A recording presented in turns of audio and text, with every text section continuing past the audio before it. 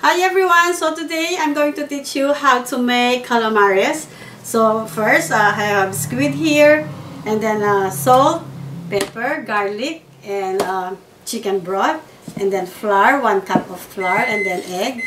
So scramble the egg. So after I soak the squid here on the milk, I will transfer to the egg.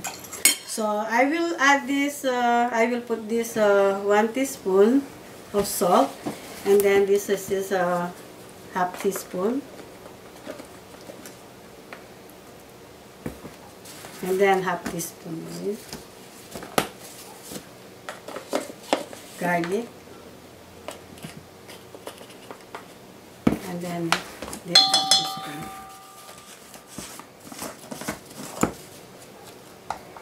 half teaspoon. Okay, so we will mix this.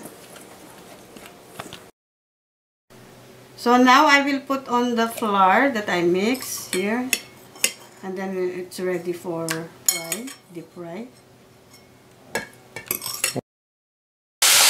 Now we will fry this on the deep fryer,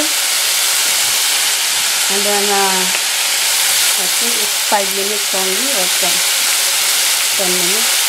We will see. So here's the calamares now. It's ready to be eaten. So don't forget to subscribe and click the buttons up, and don't forget to share and give me a thumbs up and subscribe. So I'm gonna taste it now. So it looks yummy. It's so crunchy.